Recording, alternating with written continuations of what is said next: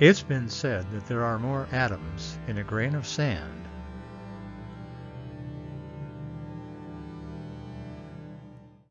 than there are stars in the universe. I'll let that statement sink in for a moment.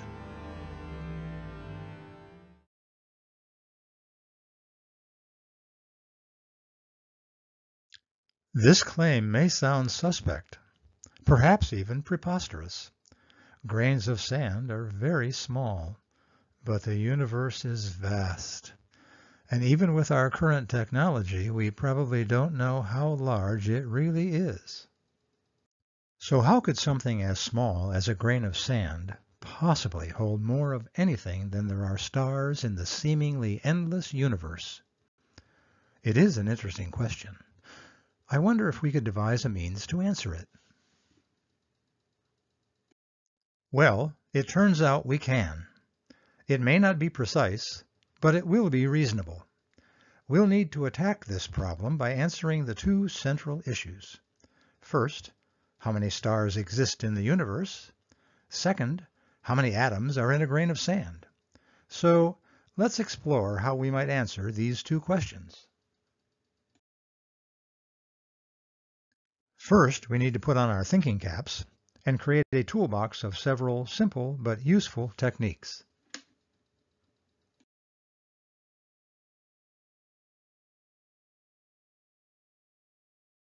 The techniques we need to become familiar with are shown here.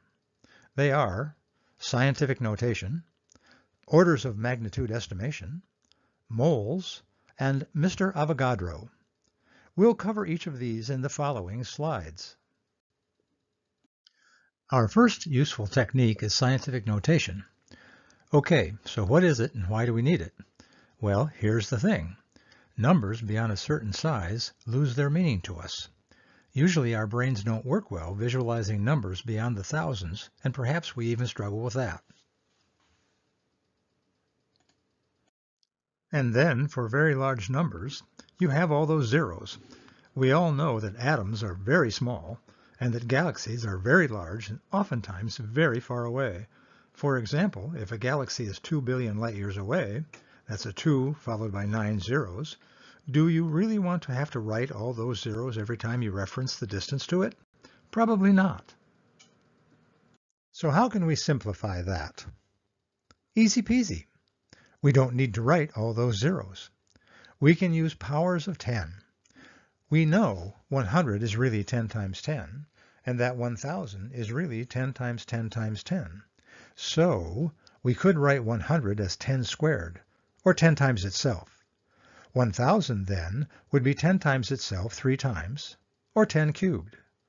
We call the value to the right of the 10 the exponent. We just set the exponent to be the quantity of zeros in the number. Further, we know that 1 times any value doesn't change that value. 1 times 5 is still 5. With this in mind, we can express 1,000 as 1.0 times 10 cubed. Thus, 10 billion, that's a 1 with 10 zeros behind it, would look like 1.0 times 10 to the 10th. Easier to handle.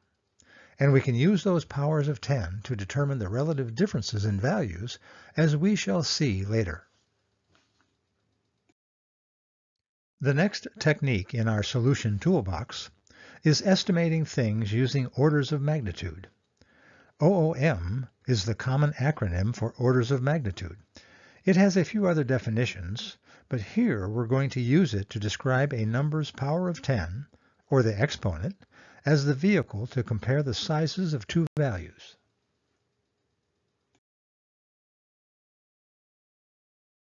You might think this sounds complicated, but it's really simple. For instance, 10 to the 5th is 1 power of 10, or order of magnitude, greater than 10 to the 4th. 10 to the 4th is the value 10,000, while 10 to the 5th is 100,000. 10,000 times 10 is 100,000. Thus, if we say one value is 1 order of magnitude greater than another value, we mean that it is 10 times as large. The example below details 2 orders of magnitude. 10 to the 6th is 1 million, while 10 to the 4th is 10,000. Subtracting the exponents, we get 2, 2 orders of magnitude, or 10 squared. 10,000 times 10 squared is 1,000,000.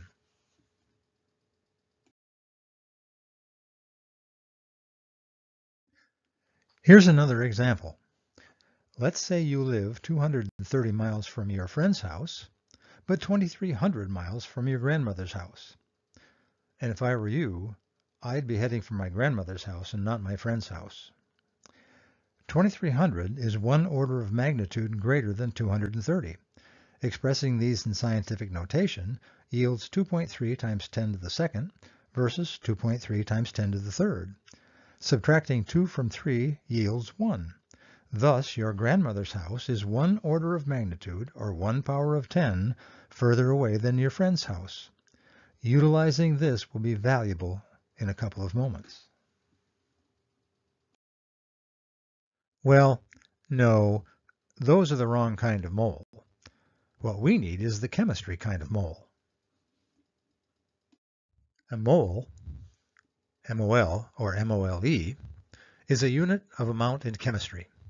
It's a conversion number that allows a chemist to move between the microscopic worlds of atoms and molecules to the macroscopic world of grams and kilograms. This number is generally expressed as 6.022 times 10 to the 23rd. We'll see in the next section what the basis of this number is. Now on to our last technique. Amedeo Avogadro is known today as one of the founders of atomic molecular chemistry. The chemical law that bears his name will provide us with the final technique we need to determine the number of atoms in a grain of sand. Born to an aristocratic family in Turin, Italy in 1776, he initially studied and then practiced ecclesiastical law. But by 1880, he had tired of law and was studying physics and mathematics under the esteemed mathematical physicist Vasari Eanda. By 1806, he had abandoned his law practice and started teaching math and physics at a Turin high school. By 1809, he was teaching as a senior professor at the College of Vercelli. During this time, he was doing research on gas volumes and densities. Several contemporaries of Avogadro, John Dalton and Joseph Gay-Lussac, were also studying matter and gases. Dalton postulated that all matter is made of atoms and that all atoms in an element are identical. Joseph Gay-Lussac noticed that when he combined 2 liters of hydrogen with 1 liter of oxygen, the result was only 2 liters of water vapor. He had anticipated 3 liters. 2 hydrogen plus 1 oxygen equals 3.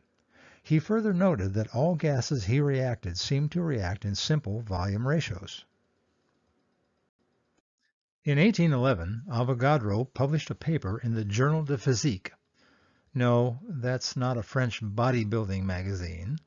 That's the French Journal of Physics, stating that the best explanation for Gay-Lussac's results was that equal volumes of all gases at the same temperature and pressure contained the same number of molecules. Avogadro reasoned that the resulting 2 liters of water vapor occurred because the total number of molecules had decreased. The oxygen had combined with the hydrogen. This became the basis of Avogadro's law. So why have we covered all of this history? Because a derivative of Avogadro's law is Avogadro's constant. He didn't devise this number, but it follows from his law. We discovered what a mole is in the prior section.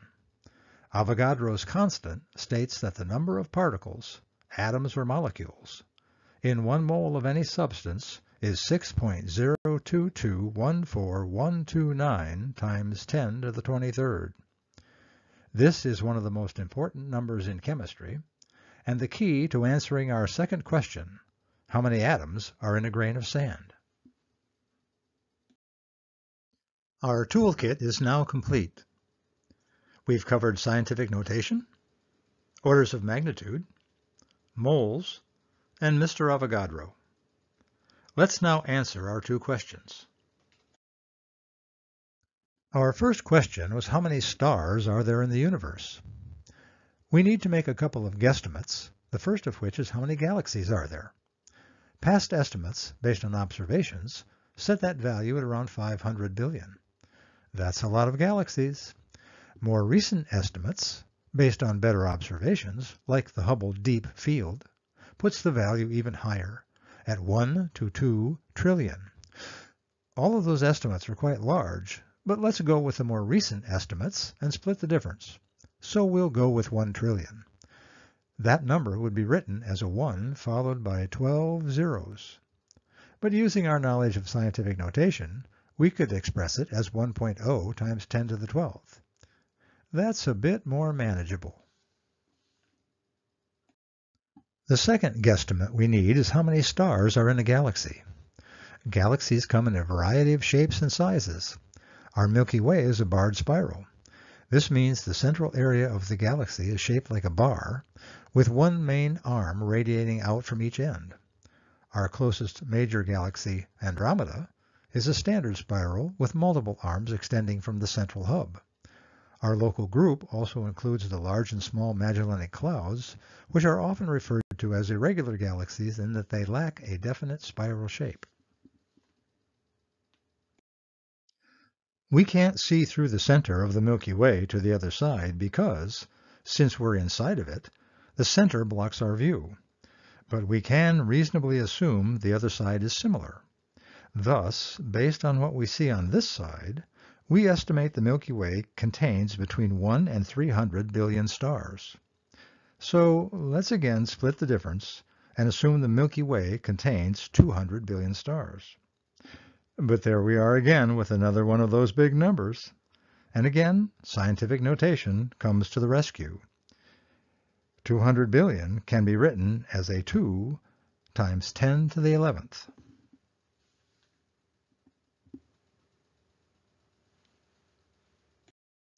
We know galaxies come in various shapes and sizes, with some larger, but most smaller, than the Milky Way.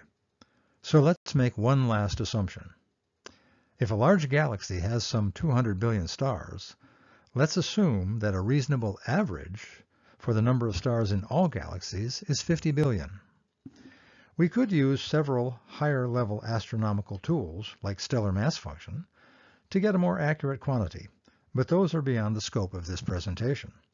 So, calculating the number of galaxies times our average number of stars per galaxy yields 5.0 times 10 to the 22nd stars in the universe. That's a pretty big number, a 5 followed by 22 zeros.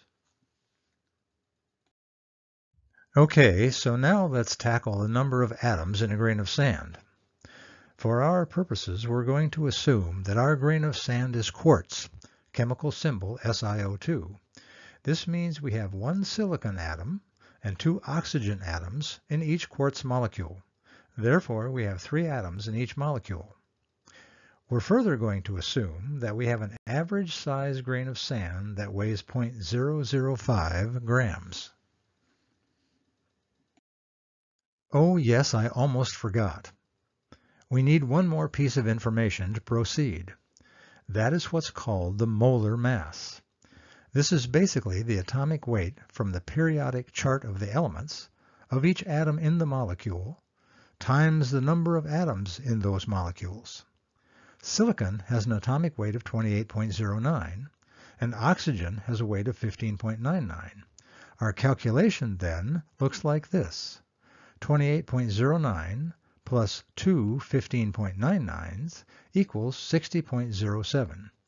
This is the number of moles in 1 gram of quartz.